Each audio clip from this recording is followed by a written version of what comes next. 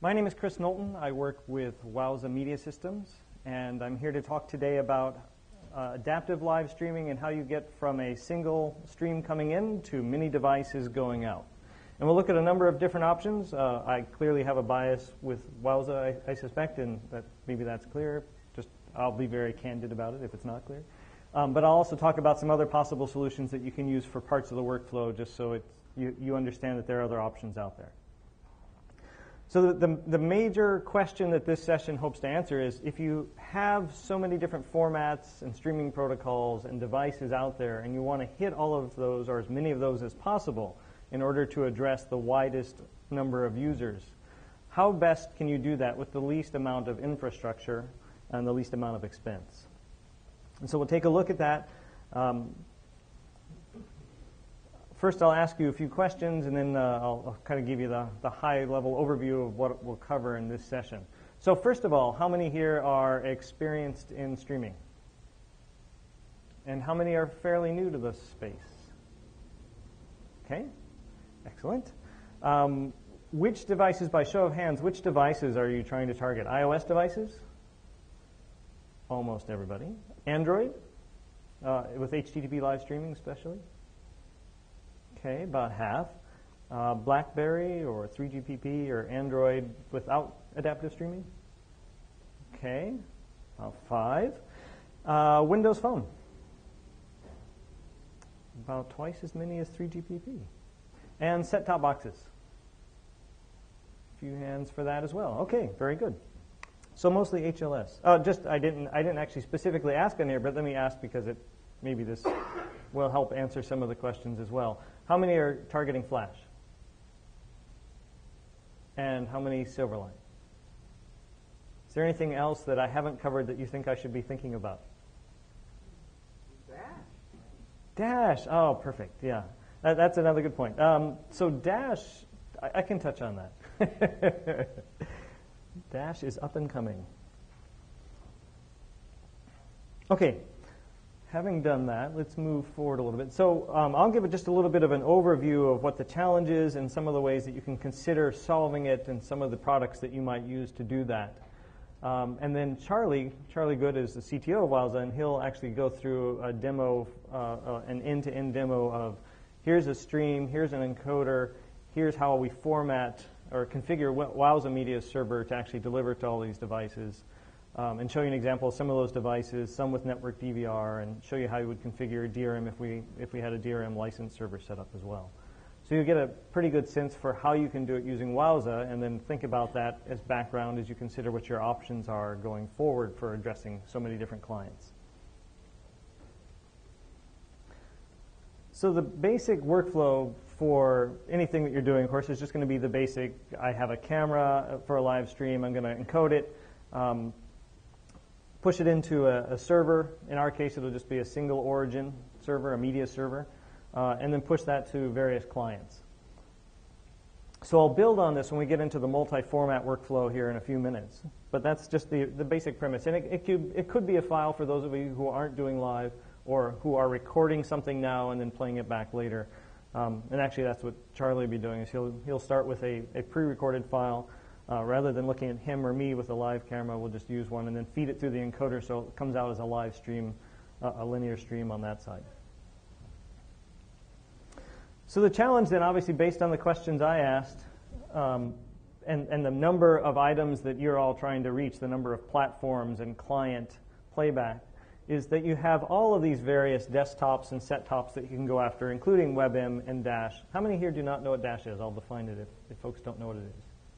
You all do? Great. Okay.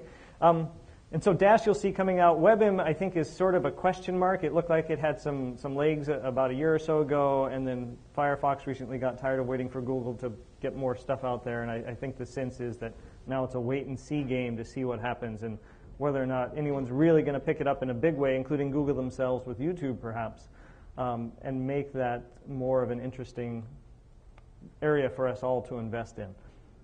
Either way, we have support for both WebM and Dash. And in fact, on the floor, if you go to the Wowza booth, you'll see a WebM and Dash combined demo. In case you're interested in seeing it, not much to see. It just looks like other video, but it works very well in any MPEG Dash player. of which there aren't very many good examples yet.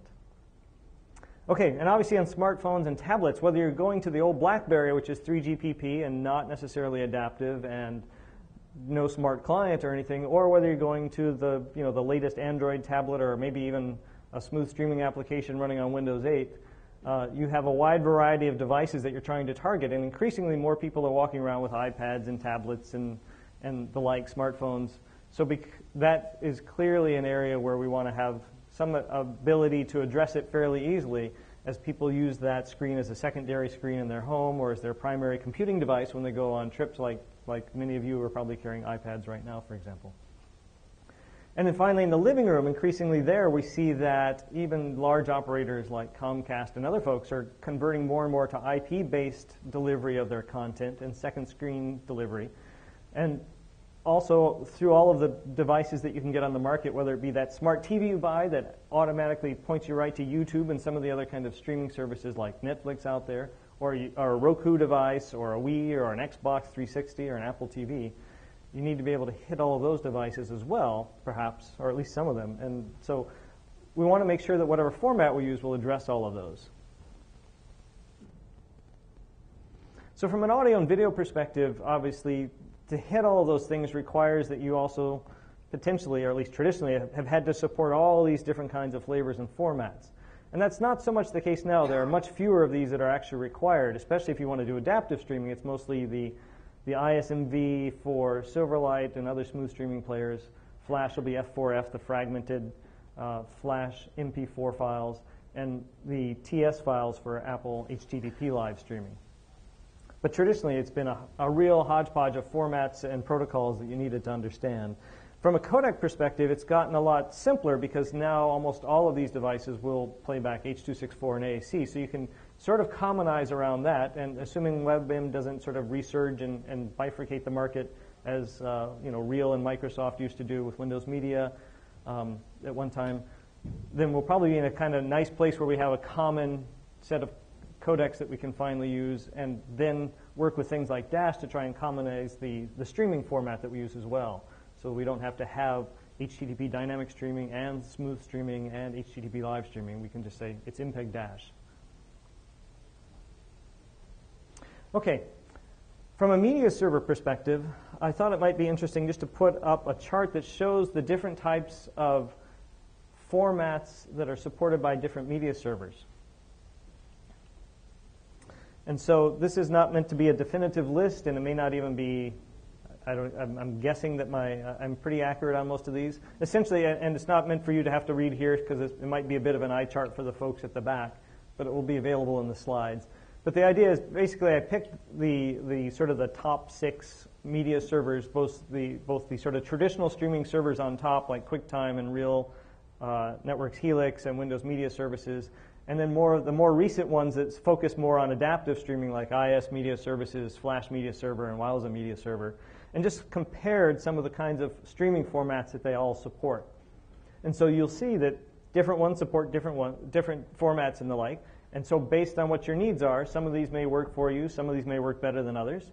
You may still find that for whatever you're trying to do, if you want to combine Windows Media with almost any kind of adaptive streaming that is not a Windows Media stream, you'll probably have to end up running 2 servers. So it's quite possible that one server alone will not meet all your needs, but chances are pretty good that if you want to focus on H.264 and AAC as your common codecs, that 2 or 3 of the servers up here can probably meet your specific requirements.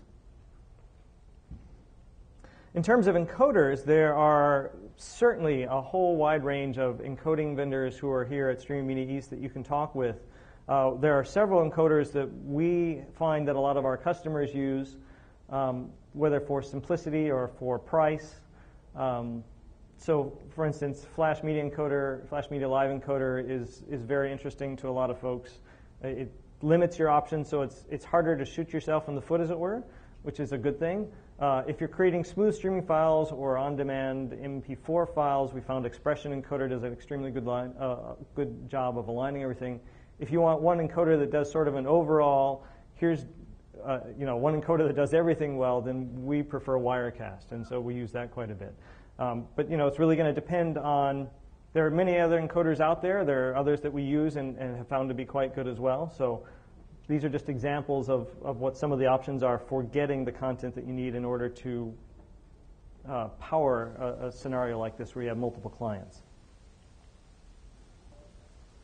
And then in terms of IP cameras, there are a lot of folks using IP cameras now where before they used to drop an encoding box and a bunch of webcams or something out in a field, like in a sports arena for a sporting event. And we found that quite a few of our customers now are using these other devices that just deliver automatically. They encode the content right out of the port, as it were, as H.264 content. And you can put that right into a media server and deliver it without having to encode. So if you're doing sort of surveillance type things, or even with some of the HD versions now, the quality is getting quite a bit better. So if you just need a fixed camera somewhere, for instance, pointing at a basketball court or a tennis court or something, and you don't need to add any additional production value by doing a whole lot of moving of the camera, there is that possibility to use something like that and feed that into the server as well. There are a few other things, too, that might be useful to know in terms of transcoding and transmuxing. Let me define those real quick. Transcoding is when you're taking one codec and converting content from one or more codecs like H.264 and AAC into some other codecs, perhaps flash video or something like that. It can also mean when you're taking a stream that's been, say, encoded at 10 megabits per second and you want to encode it into several lower bitrate versions for adaptive streaming. That's really, some people would refer to that as transrating. You can also do transizing by switching to different resolutions. But in general, these are all these operations are referred to as transcoding on a more generic basis. Typically, to do that requires a lot of resources. And two of the ways I think that are the most, other than just throwing raw hardware at it, two of the ways that are most popular these days are using CUDA cards, GPUs, or Intel QuickSync, which has been doing a great job on a lot of things, including main concept encoding. Transmuxing, on the other hand, is where you're actually just taking the H.264 and AAC content and repackaging it, changing the outer envelope, if you will, so that you can deliver that content as smooth streaming or HTTP dynamic streaming or HTTP live streaming without actually having to re-encode the video itself. You're just taking those video and audio packets and putting them in a different package. So it's repackaging or transmuxing, whichever term you prefer. And it doesn't require much in the way of hardware resources. You can run it through an encoder. You can also just run it through a server. And both, actually all three of the sort of adaptive streaming servers, FMS, IIS, and Wowza, will do some level of transmuxing, at least to HTTP live streaming. And it usually requires just 5 to 10% overhead in order to power that. So you can do that in real time when people are asking for that kind of content for an iOS device. So just as an example, going back to adaptive streaming servers, I have here Flash Media Server, IIS Media Services, and Wowza, just to give you an idea of what inputs and outputs they take. I've listed those here. I won't spend a lot of time on them. I want to make sure we get to Charlie's demo and questions, but just so you see that there are different options depending on where you're trying to go and what formats you want on the output. These are the options that you have from those three servers. And of course, eventually you'll see also on there things like MPEG-Dash. So once those are fully made part of the released product, we'll add those to the chart. Other examples of products that do transmuxing are these. I've mentioned a few of them already. I just thought I'd mention them here as well, just to give you some reference points on what other devices or products you can use in order to do transmuxing to get all your content into the formats you need, if you decide not to use Wowza server, for instance. And cloud services also offer a lot of this as well. So sometimes if you don't want to run your own server, frankly, you can go to some of these folks and say, I just want you to do the transmuxing for me, or I want you to even deliver the content for me. I'll give you my one stream in, and you guys take care of all the rest. And so you can work with folks like this to get that kind of service. In terms of the live transcoding and the example that Charlie will show here, for live transcoding, again, almost any encoding vendor here at Streaming Media East will be able to help with some level of live transcoding with different levels of performance and quality and price points. What you'll see here is taking in one format, and our output will always be H.264 and AAC. Charlie, what format are the files going to be in that you'll be plugging into the encoder? MP4. MP4. Okay. and then outputting in the different adaptive streaming formats, so transmuxing. Just on the transcoding side, here are some also, again, just a list of names for you. If you're considering having somebody do transcoding for you in the cloud, here are some places you can go that have cloud offerings for transcoding.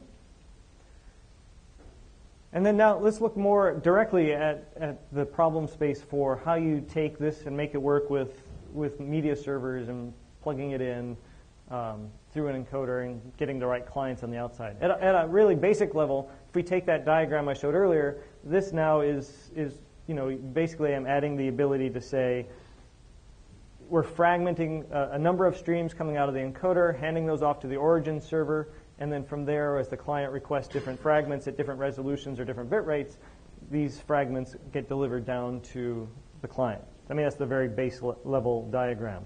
If you apply that concept, then we'll skip that part. Edge caching is very good if you're in an enterprise or want to use a CDN for HTTP adaptive streaming. But if you want to take a single encoder now and go out and try and hit all those different formats that I talked about earlier, you potentially are doing something like this where you have, in fact, a whole bunch of different encoders possibly feeding into a bunch of different servers with different formats. And so sometimes the infrastructure traditionally has been pretty complicated in order to hit all these kinds of different devices. As we move more and more towards HTTP adaptive streaming, some of these choices fall off, and the solutions get a little bit easier. So in more recent, what I'm calling more recent multi-format streaming, basically the servers that will allow you to do multi-format adaptive streaming, it looks something more like this, where you have more servers able to do several kinds of formats. So like Flash Media Server at the top will deliver adaptive streaming both to Flash clients and to iOS clients. IIS will do the same thing, but to smooth streaming clients and iOS clients. You still can use QuickTime to reach those RTSP devices that won't go away, perhaps. Maybe that's one way to look at it. 3GPP devices, BlackBerries, things like that. And then finally, for IPTV type services, you may still need a separate server in order to reach those, depending on what format the set-top box uses or the TV device at the end. But there's also the way we're going to show you today is what we think of as a simpler way to do it, is where you take the single feed into a single encoder. In this case, we'll use Wirecast, and plug that into a Wowza origin server, which has DRM and video on demand and DVR enabled on it. And you could have a Wowza edge server in there as well if you wanted to scale out across a wide organization or a wide network. That's not a requirement, it's optional. But what you'll get out of either the origin or the edge directly will be all of these different formats all at one time. And so, and when you're using network DVR, in fact, we actually normalize the content that's coming out of the server in such a way that we store one copy of the audio and video and then repackage it on the fly to deliver to each of these devices. So rather than us storing 5 different versions packaged differently, we store at one time, so that your storage requirements off of the origin server are much less than if you were actually storing 5 different flavors of the same content, just wrapped up slightly differently. So with that, I'm going to turn it over to Charlie, and he's going to actually walk us through how some of that will work and how he can hit different clients and give you an idea of what it's like to set that up on a Wowza server, and then answer any questions you have. So Wowza, Wowza's the coolest media server ever. We're going to plug our stuff and show our stuff, so be ready for that. We have no user interface. Hopefully it'll be coming soon, something that we know is important. But at this point, we are all controlled through folders and files and XML files and that type of thing. So we're actually going to walk through that process, which, again, is kind of a geeky, uninteresting demo from, isn't this sexy and cool standpoint? But guess what? It works. So that's the best part. So what does it take to take a stream from a live encoder, send it into Wowza, generate multiple adaptive bitrate streams, and then deliver it out to all the different, kind of available player technologies? We're going to kind of walk through those steps one by one and show you the streams and all the different formats and talk a little bit about the URL formats. Then we're going to do one more layer on top of that, which is the network DVR. We'll do a quick configuration of that. We'll talk a little bit about DRM. I'm not going to show that configuration because at that point your eyes will be spinning in your heads going, why is this guy showing me text files? So let's start with application setup. Everything in WOWS is configured through what we call an application, and it really defines what modules you're running, what extensions to the server you're running, what the security context is, what type of streaming you're doing, live or video on demand, what type of protocols you want to be supported, both on ingestion and on playback. That's all configured through something called an application. An application for us is really nothing more than a folder. So I go into the applications folder. Wow, this is going to be hard. I create a new folder. Maybe I'm going to get closer. I can't Go around the other side. Where's new folder? Second from the bottom? Yeah, the one. This one. Top? Oh, awesome. You guys rock. Okay. So we're going to call that live. We're going to create an application called live. And now we're going to do the same thing in the config folder. We're going to create another folder. No, I can't do that from here.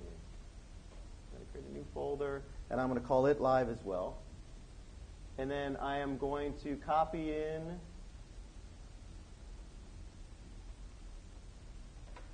an application.xml file from this folder into that live folder, and we're going to configure that application.xml file for my live streaming.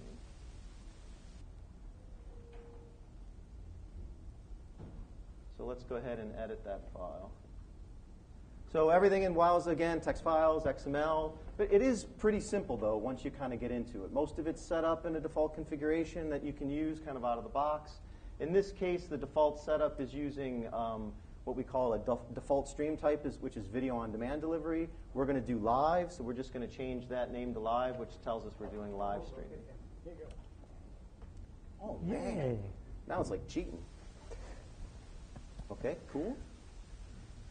The next thing we're going to do is define which of the HTTP protocols that we want to use on playback. And we do that through these what we call live stream packetizers.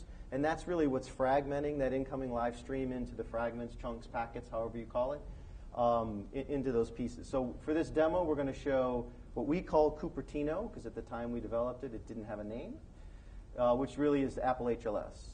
The next one we're going to add is what we call smooth streaming, which is smooth streaming. And then the third one we'll add is what we call San Jose, because again, at the time we developed it, it didn't have a name, which is Flash HDS. So that's now turned on, those three protocols. We've defined it as a live stream type. And the third thing we're going to do is we're going to turn on the transcoder. And that really is simple. It's simple as adding kind of the word transcoder to the live stream transcoder element. And now we've said that any streams that hit this application are going to run through the transcoding process. And the transcoding process, it's actually pretty straightforward as far as matching an incoming stream to a transcoding template. In this case, it uses a hierarchical list or a linear list of templates. There's two defined by default. One is a template that matches the stream name with the name .xml. So say you wanted to do specific transcoding on a per stream basis, you can actually just create a stream name.xml file that describes how you want that stream to be transcoded, put it in the transcoder templates directory, and that stream will be transcoded using those specific settings. Or if there isn't a match for there, it'll default to what we call our default transrate.xml file, which is the one that we're going to play with today. And that has some kind of nice default settings to give you a nice array of adaptive bitrate streams for delivery really to both mobile and desktop, as well as set-top box. So for this, we're going to leave it alone, and then we're going to show you what the transrate.xml looks like. And really, that's it. You've now defined an application doing live streaming, supporting all the different HTTP protocols, and it's going to use the transcoder, and it's going to use the transrate template. So we're going to save that. And we are going to go down to the transcoder templates.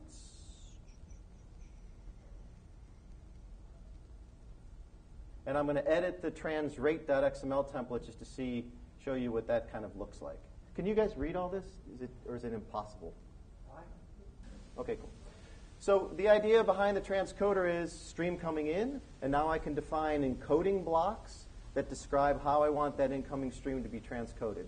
that those new streams will have a new name within the server, individual stream names, and they really truly will be individual streams within that application that you'll see how we group them together into multi-bitrate adaptive streams. So in this case, you can see the top encode block is called what we call a pass-through block. So since the stream coming in from our encoder is going to be H.264 AAC, we can use that stream as our high bitrate stream. So it'll be included in the transcoding process, but it'll be simply passed through. So in that case, the codec we're using for that stream is passed through, and for the video as well as the audio. The next encoding block is generating a 720p rendition. We'll walk through this. It's currently turned off because we're not going to use that rendition. But you can see how you define a kind of true transcode. You give it a name, and the name is kind of arbitrary. In this case, we're going to call it our 720p transcode. You also define how you're going to map the stream name that's incoming to the transcoded stream name. In this case, my incoming stream name from the encoder is going to be my stream. And so what we're going to do is append the underscore 720p to the stream name for this new transcoded stream. We're then going to define which transcoder then we're going to define the codec. In this case, we want to transcode to H.264. And then we can define which of the acceleration technologies we want to use, or if we want to use the software encoder. In this case, so there's three choices. Default, which uses the software encoder. CUDA, which uses CUDA GPU resources if they're available on the machine. And then QuickSync will use the Intel QuickSync acceleration. So there's really three choices. Today we only offer the CUDA and QuickSync on Windows. We hope in the future to offer at least the CUDA transcoding on Linux, and that's something that's hopefully to come. Can you use CUDA and QuickSync? Yeah, so the same transcoding template can use CUDA and QuickSync. A single transcode can only use a single acceleration. And at this time, only the encoding process is accelerated. In the future, we plan to actually add support for accelerated decoding. And then you could actually mix. You could decode with CUDA, encode with QuickSync. What's the performance differences Software between CUDA and QuickSync? Can you repeat the question for the... Oh, yeah. So what is the performance? So the question is, what is the performance differences between CUDA and QuickSync? They're actually very, very similar. On our website, there's a chart that shows some of the performance characteristics of the transcoder. And you'll see QuickSync and CUDA are very similar when you look at the kind of high end of CUDA compared to the 2600K Intel processors. Very similar. So does this all kind of make sense? Though it's all text files, it's actually not very complicated. We give you a pretty good starting template, and you can kind of use that and spin off of that. Further down, we're defining the frame size, so you can do scaling, you can do letterboxing, all sorts of options around what you want to do with the frame size. Below that, you can pick the profile. So for H.264, I can pick either baseline or main. And again, I'm going to use main to target the higher-end devices like desktops and iPads. I'm going to use baseline to target mobile devices because it's a much simpler decode for the mobile device. I can select my bit rate. One of the cool things that we do is you can decide how you want the keyframing to work. We're using, for this example, the mode of follow the source. And what that does is every time the source video stream has a keyframe, the transcoded stream will also generate a keyframe. And what this does is make sure that those streams are in perfect alignment. So if you're going to use your source stream in the group of multi-bitrate adaptive streams, then you want to use the follow source setting so that you make sure the transcoded streams, you have the keyframes at the exact same location. Next is a section which allows you to do overlays. At this time, we can do kind of static overlays. You can have multiple overlays. These are things like logos, scoreboards, that type of thing. You can overlay on top of the image as part of the transcoding process. And then the last section is really around the audio. And again, since the audio coming in is AAC, and it's already in a decent bit rate, we're just going to pass it through. If we wanted to transcode it, we could change the codec to AAC, give it a bit rate, and we would retranscode that audio to potentially a lower bit rate for, say, a mobile device. So that's basically how you set up a transcoding template. Most people use ours out of the box the way they are. They might turn on or off some of the profiles in each one of these examples. but they really are a good starting point. Cool. So we support, so what's the main difference between the transcode and the transrate templates? That's the question. So there's really two scenarios that we're trying to support. One is my incoming stream is H.264 and AAC, and I want to do adaptive bitrate using that incoming stream as the high bitrate. The other scenario, and that's the transrate case. The transcode case says my source is MPEG-2 with MP3 audio, or my source is MPEG-4 Part 2, and I want to transcode that to multi-bitrate, but I can't use my source stream because it's not H.264 AAC. In that case, you would use the transcode template, and it just tweaks the settings a little bit. We're no longer going to use the source as one of the bit rates, and we're going to always transcode the audio. Does that make sense? Yeah. Cool.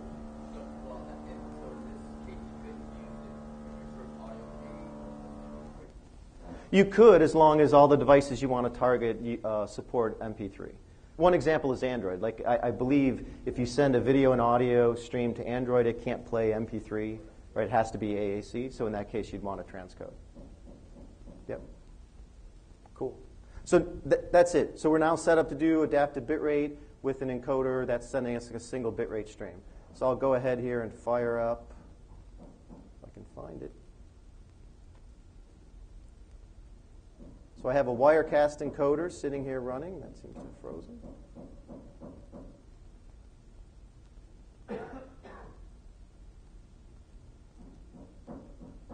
Why is that not moving?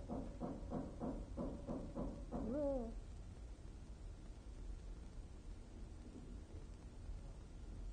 Let me try again here.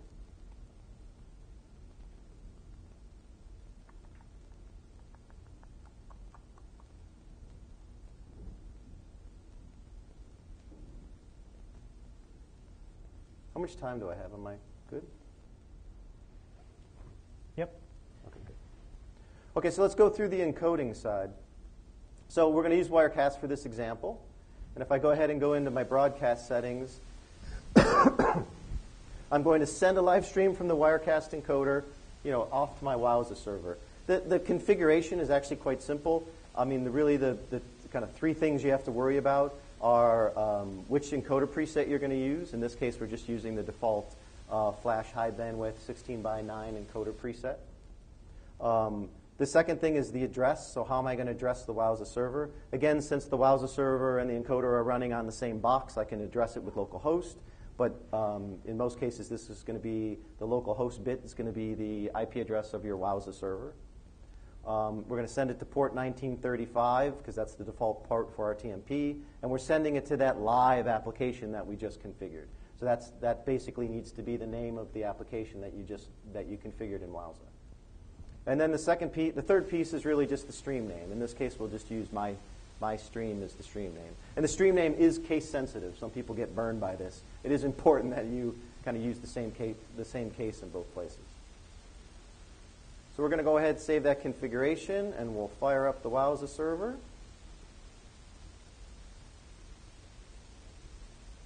And if the demo gods are with me, we'll start sending the stream to the Wowza server. And we should see. Yep, so hard to read all this gobbledygook, but this just shows us that the stream is running.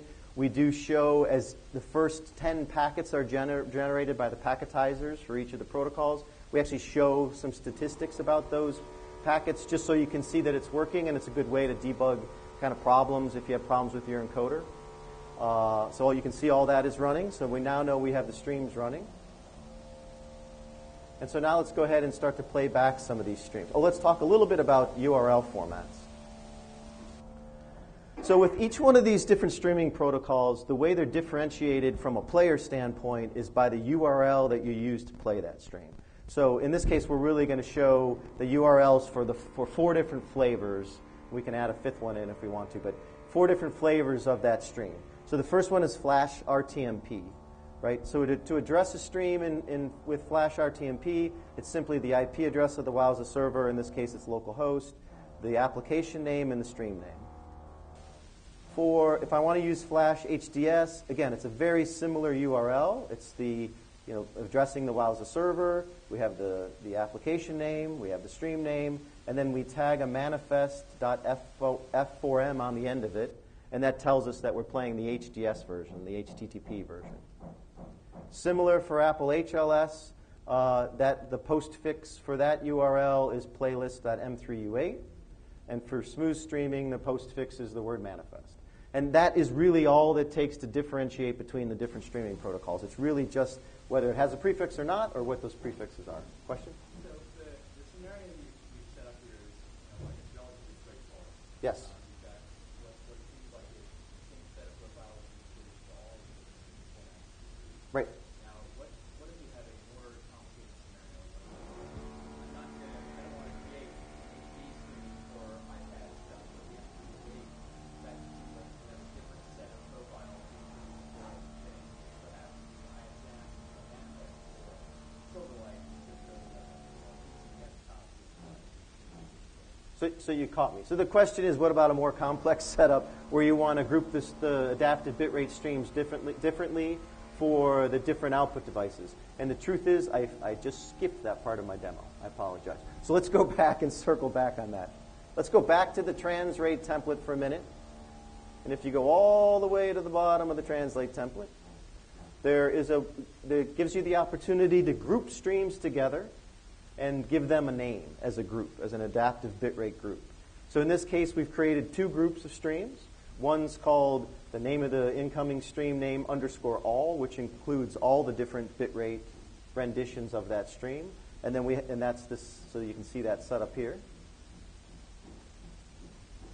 And then the second one is a grouping that we're going to call mobile that covers the two lower bitrate, lower bandwidth renditions of that stream. You can create any numbers of these groups that you like, but that's really how you solve that problem.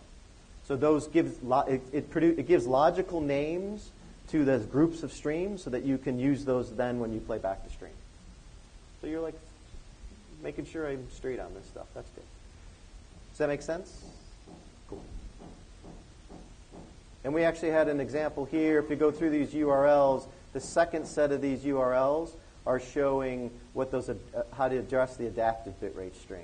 And again, really the only difference here is that the stream name, instead of being the simple incoming stream name of my stream, is going to use this grouping functionality. So you use the prefix ngroup : and then you use the group name.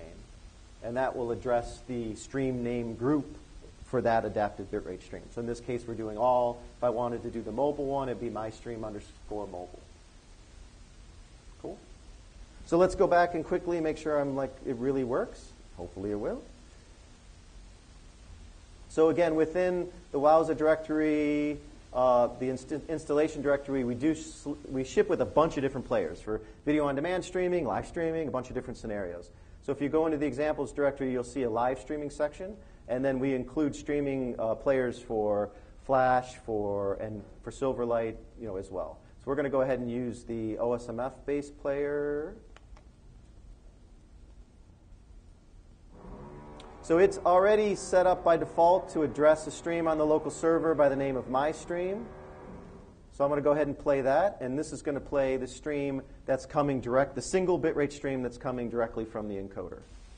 Now again, if we wanted to address the stream, one of the group streams, one of the adaptive bitrate streams, I would just change this to ngroup : and append an _all to the end. Whoops.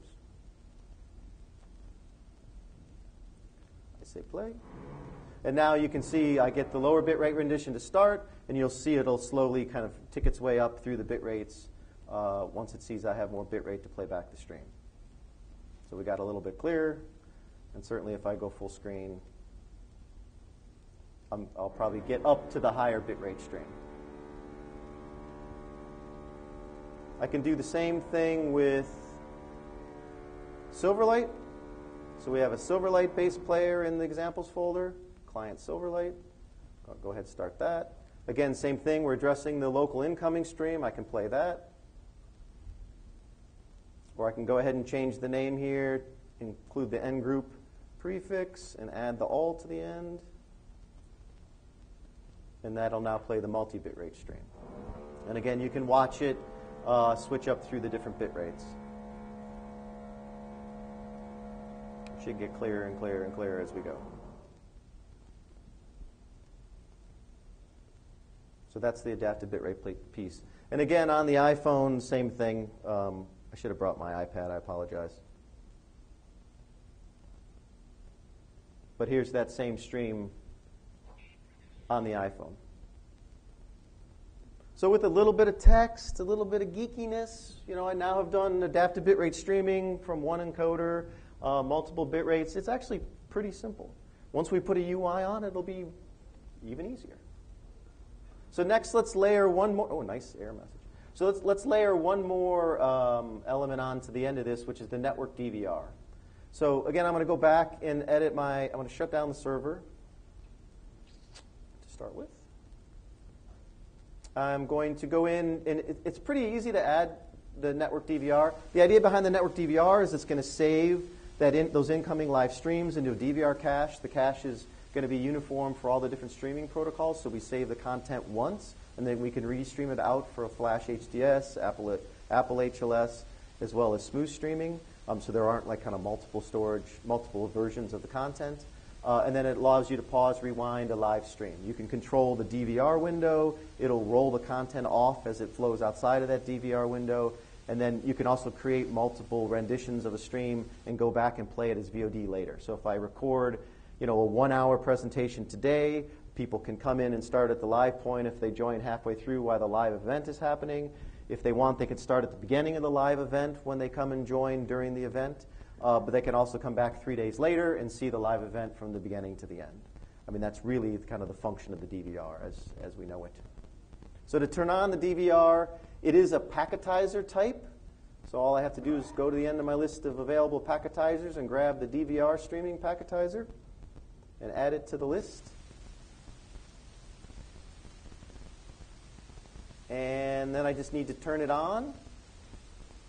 And I go down to the DVR section of application.xml, and I turn on the DVR recorder by adding DVR recorder to the recorders. And I turn on the storage, and this just says I want to store it on my local server. There's a path here where you can define exactly where you want to put all the DVR content, and that's basically it. So I save that application.xml file, I fire up the server, and now we're going to have those streams DVR'd.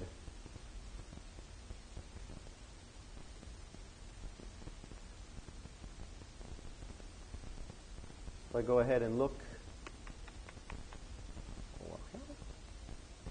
if I look in my DVR directory, you'll see there's a live directory, the application instance name, here's the different streams, and I can see it's saving off the DVR content as each one of the chunks is coming into the server. And I could go through the whole process of playing back the streams, but I'm sure you believe me, they play. So now we have DVR content where we can pause and rewind a live stream. So any questions around that? Yes? How does all this work if you're using CDN? So the question was, how does this all work if I'm using a CDN to deliver content?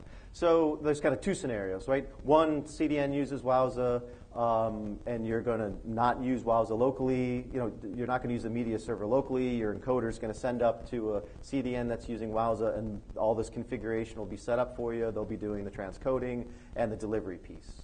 That's kind of one scenario. The second scenario is maybe there's something you want to integrate on the back end with your encoder, and there's some reason for you, or maybe you want to deliver some of your streams directly out of the Wowza server on your local premise, but then you also want to use the CDN for overflow. In that case, you might have a local Wowza running. You'll do all the same configuration locally. And then we have a push publishing module, which allows you to push streams to the CDN. So you could do all the transcoding locally, maybe you're inserting metadata, all the packaging you need to do locally, and then you would push those streams up to either a Wowza-based CDN or even a non-Wowza-based CDN using our push publishing module. Yes? There's a streaming partners link on our website. I mean, some examples are Mirror-Image, BitGravity, Influxus, StreamGuys, Highwinds, are all have some bits of Wowza technology. Yeah, go to wowza.com/partners. There's others, yeah, yes.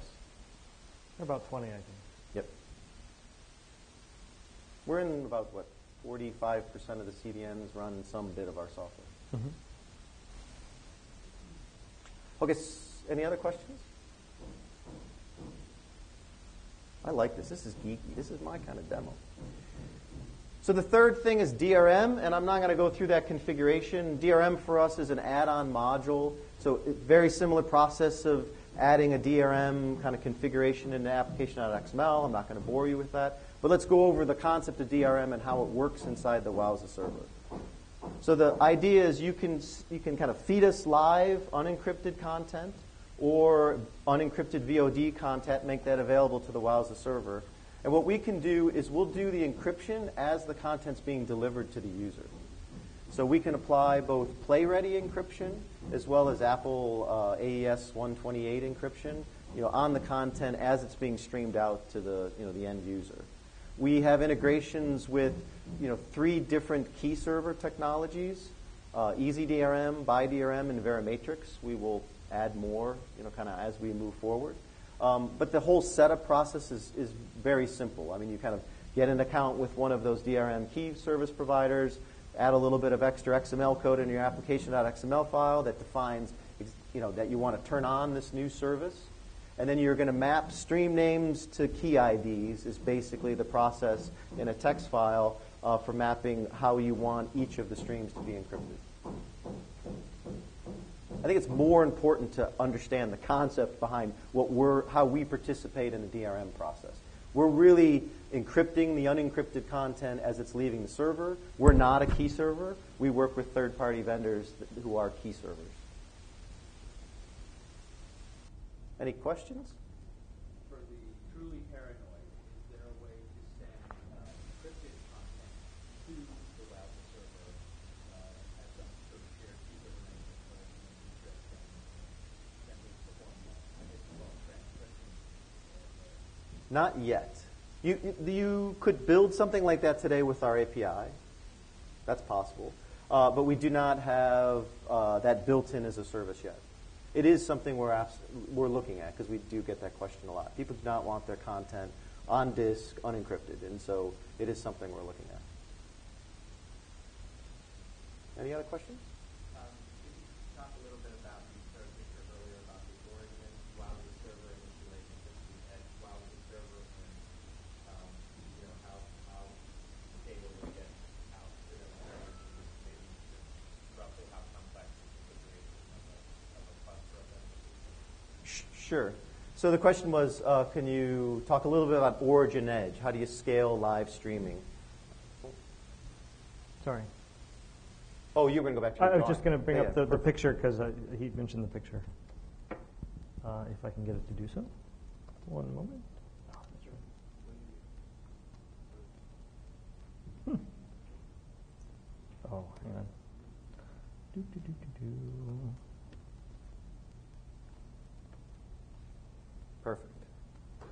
Perfect. Right. So the idea is with obviously live streaming with a single Wowza box with a single media server will get you to a certain size audience. Oh, that's great.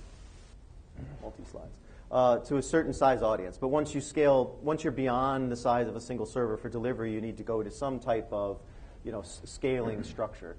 In this case, for us, it's origin edge for live streaming. And the idea is you send your live stream to a single origin, and then I can have multiple edge boxes, right, that are going to do the actual delivery of that live stream. And the way it works is as soon as the first user comes in to request a live stream from a particular edge box, it'll make a single connection to the origin box for that live stream and deliver that live stream between the origin and the edge, and that edge will be responsible for delivering that stream out to the user. Then if more users join, they're all going to see that same single stream that's coming from the origin, but it's going to be played out through that edge. That's the basic concept. Okay. So is that DRM, VOD, and DVR box actually on the edge server or the origin? On the origin server. Yes. So all the DRM, DVR and DRM operations are occurring on the origin. and that content will then be forwarded to the edge, protected. Yep. And just to go a little bit further, so application for the configuration for origin and edge can be done on a per application basis. So actually, a Wowza origin can also act as an edge, and you can have also multiple chains of origins. So I can go from a Wowza origin server to a second Wowza origin server to a set of edges. So if you need a more complex topology, say a CDN, you might put an origin in each POP location, right? And then have a single origin where the ingress for a live stream that goes out to the multiple origin servers, that goes out to the multiple edge servers. So the topology is very kind of fluid and can be done on a per application basis to really allow for really properly loading machines or taking advantage of hardware. Any other questions? Yes? I imagine you're looking at it like multicast delivery of adaptive bit. So the question is, do we do multicast delivery of adaptive bitrate? Not yet. We do multicast of single bitrate, but we do not do multicast of adaptive bitrate. But you're working on it. We are definitely considering that. We are considering it. No promises. It's cool. It's a cool idea. Yeah, we had actually several customers ask for it at the show. Oh, really? So you could do multicast out of the Wowza and adaptive bitrate unicast out of the Wowza, yes? Correct. Just not combined yet. And we will soon release and we're showing it at our booth. We'll soon release a Silverlight-based player that can play a multicast stream directly. So you can feed a multicast stream out of Wowza, and then with nothing more than the Silverlight plugin, which is on many desktops already, and our Silverlight player, you'll be able to play that multicast stream directly. So at least where you're in a situation where it's enterprise educational, where you have the opportunity to multicast within your local network and maybe unicast outside, we have a solution for that. Yeah, and to be really clear, it's not Windows Media Multicast in this case, but just traditional RTP multicast with H.264 AC content. Yes. It's actually transport stream. Okay. Yep. I see a question over there. Yes. So the question is, can you record the transcoded streams? Yes, you can record the transcoded streams as well as the original source stream. Yep. We cannot guarantee that the recorded streams will be properly bitrate aligned yet, right? So if you record all 4 bit rates of the stream, they're not necessarily, when you play them back, they will not necessarily work properly for adaptive bitrate delivery. So at this point, we suggest that you record the high bitrate stream and use a file transcoder to generate the adaptive bitrate streams. We don't like to put anything out that's really not done yet. So, but at some point, we hope to allow you to record adaptive bitrate streams, and then we will guarantee that they're properly bitrate aligned. Yes? How many input streams can be handled by a single application? So the question is, how many input streams can be handled by a single application? We have people running up in the hundreds, like about 100. A lot of it's server performance, a lot of it's the bit rate of the incoming stream. It can be a lot. Yes. Moonlight support? So that's Silverlight on Linux. I don't know. We have not played with that at all. Moonlight support was the question. It's one of those things where if it works on Silverlight, hypothetically it works on Moonlight, but we've not tested with Moonlight. And we've, interestingly enough, not had any requests for that. Anything else? Good. I do appreciate you kind of getting through the geeky part of our demo. I have a follow-up question for all of you now. Having seen the geeky demo, how many of you are comfortable with editing XML files and all like Charlie was doing? Very good. And how many of you would really prefer to have a graphical user interface? Okay. Yeah, okay. All right, so almost half, a third to half would like the UI. That's good for me to know while we're planning out the product roadmap. Excellent. I think there are survey forms. Is that correct? Please fill those out just so we know if it's good, bad, indifferent. It's useful for us as we try and figure out what we're going to do next time if we're invited back to show another geeky demo or maybe even a not-so-geeky demo next time. We'll see. And are there any other questions before we go? All right. If Thank you have you. questions, feel free to come on up. But thanks for coming. And if you have further questions or you think of something after you leave, either visit us at the booth or feel free to send me mail at chris@wowza.com.